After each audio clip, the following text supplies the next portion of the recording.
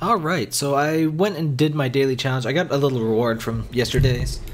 I got the top 75%, so not very good. I'm not sure if there's like a top, like I don't know what tiers are, so I'm not sure if I had to go all the way up to 25% or what.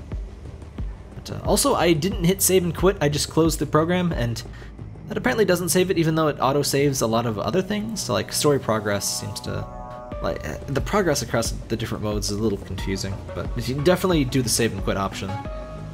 If you're gonna close the game.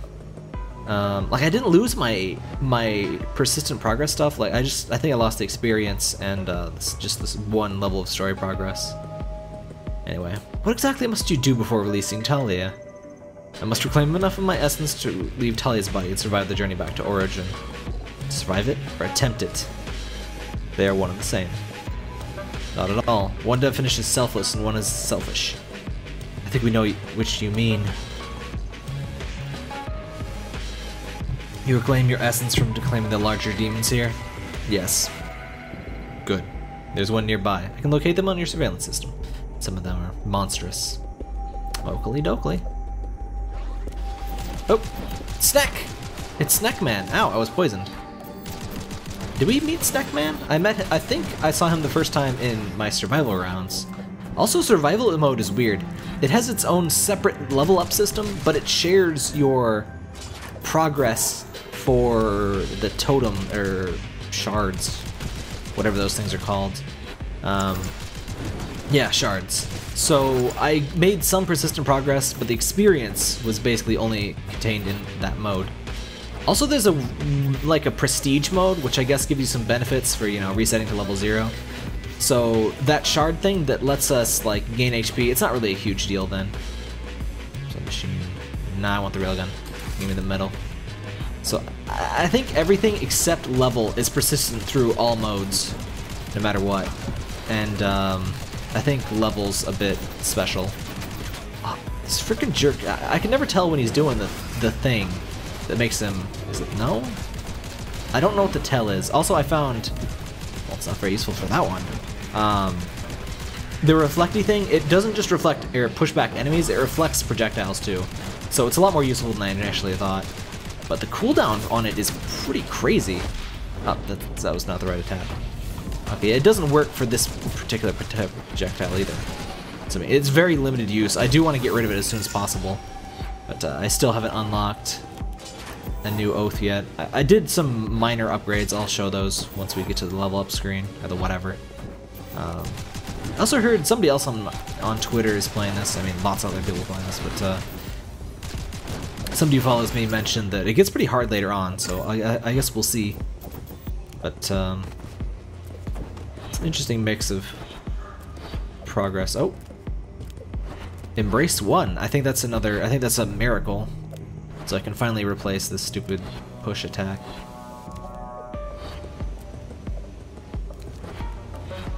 Yeah, I've been liking the progression system so far. Seems pretty cool. And I like that you can I love that you can respec. I always love when games let you, change stuff out, because, it feels less like a crazy commitment. Nah, keep that railgun. Just get all them metal parts. Oh, excuse you. Sure.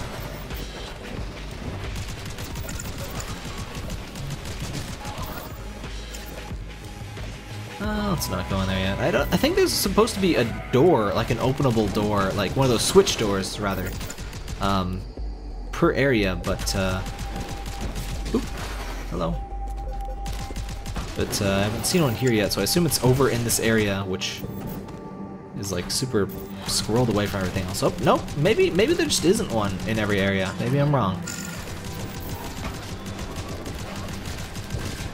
Yeah, I definitely think ammo from chests is all the more ammo I need. I don't really even use the freaking railgun too much. Let's ascend. Iziri, how is it you're still alive? Dang, that was a quick level. When all around us are dead or consumed. I'm currently sealed in the Carangulus communications surveillance room. I will be safe for a short while. Sealed against demonic incursion. Impossible without the proper wards and runes.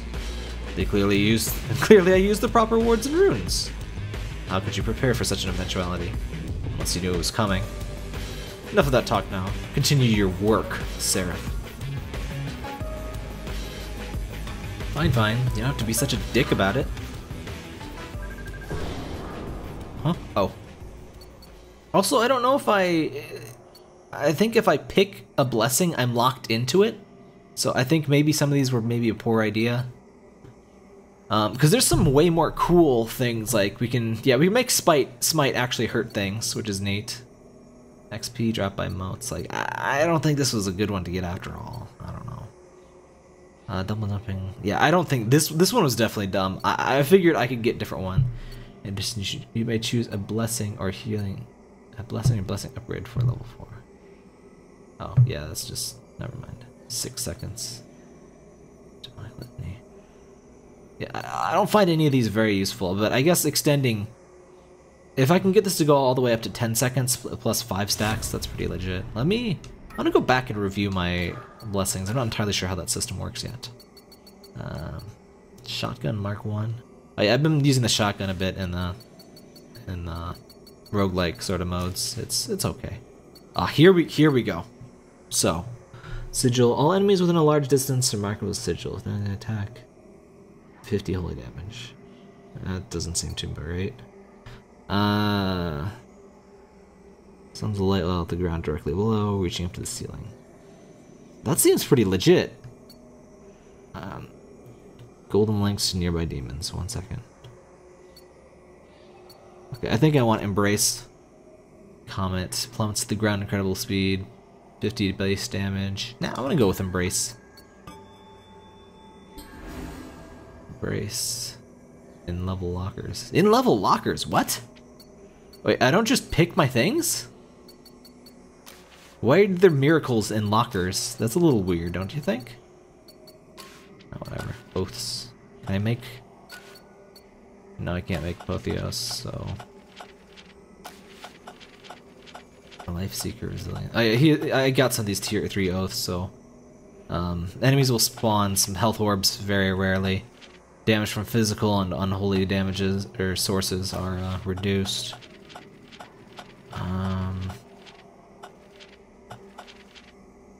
The holy one is annoying because I need 2 Apotheos level 2 shards to do anything. I guess I can just toss these into these. Shotgun, assault rifle. What is the assault rifle? What the I'll just put one in both because I have enough to spare for now. But you can remove them from the slots you don't really need and turn them into a higher level shard and put it into a thing that you actually do want. But for now, I want selected miracles. Okay, you can change the miracles. Wait, what? I want this instead of slot A. Hold. Okay, okay. We got a Chivo for changing our miracles. Okay. Codex. Okay, here's some of the. Oh, we can see our little cute little demons. The Seraph. The Seraph is the rank and file foot soldier of the Eternity. They possess 4 incredibly powerful limbs, the tips of which are equipped with brutally sharp serrated blades. Civil-minded but horrifyingly fast. The Serafs are especially deadly when they hunt in groups. Alright, so this is neat.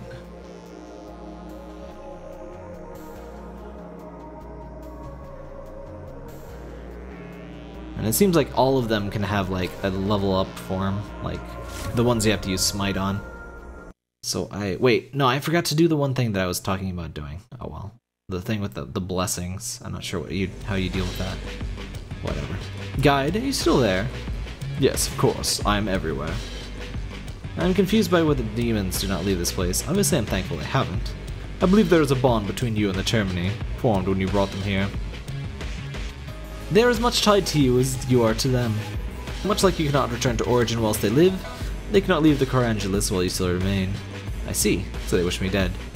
I suppose it would be hypocritical of me to be defended. So it's kind of like how Dwarf Fortress, where, well, it's kind of a spoiler I suppose, but, oops, whoa. Wait, how much railgun ammo do I have? 120? Maybe I should start using it a bit more. I have no idea what class, like weapon class. It probably says on the weapon screen, or on the, like when I can change weapons. Oop, hello. Goodbye.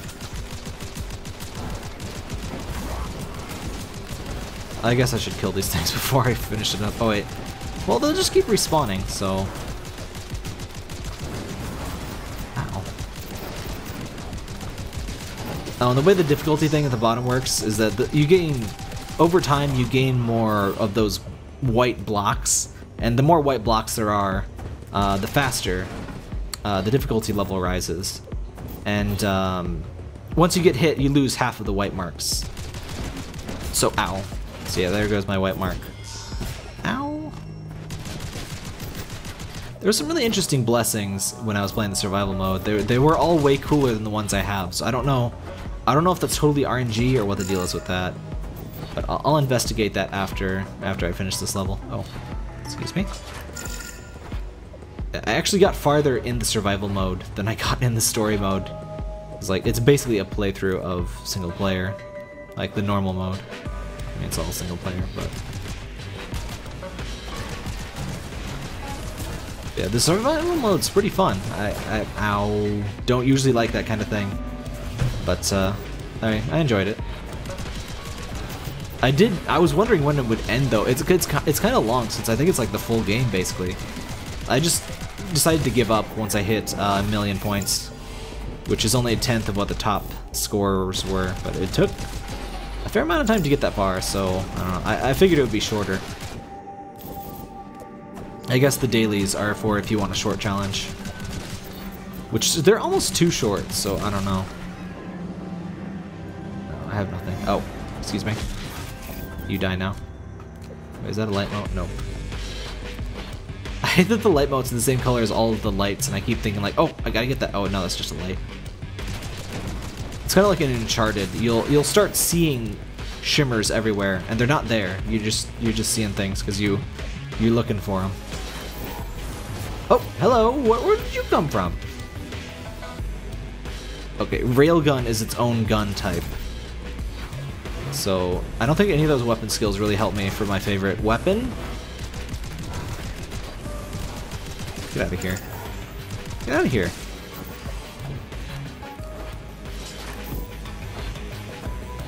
Alright, and you can reset, I forget if I mentioned this, you can reset your level for some sort of perks, apparently. That's what it said on the menu screen, and that makes me worry a lot less about the thing that lets you level up. Or like, it changes how much health you get per level up, because I'll be able to keep the shards, but reset my level, so then I'll have, you know, I'll be able to min-max that properly. So I'm fine with that.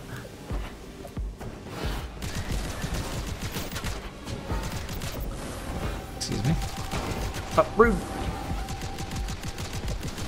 These things are probably my least favorite. I guess they seem to be the highest level one, aside from maybe the Snackmen. The Snackmen seem new. I saw them regenerate health once, the snacks, but new log entry. Been some months since I consulted the Seraph. Fortunately, it refuses to talk to me. It says nothing, not even a single word. Just sits there in a catatonic state, golden eyes open but unblinking. Tend to focus my efforts on making contact with the Seraph's host. Human host instead, although quite how we do this is beyond me. Perhaps this is the key to making a connection with the Seraph? Probably not.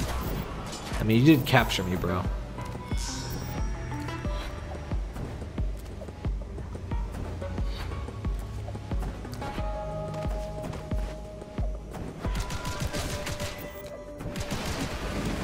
Ow. These enemies very slightly remind me of the post-human like not zombies, but like the mitochondria beast things in Parasite Eve 2. What a damn good game.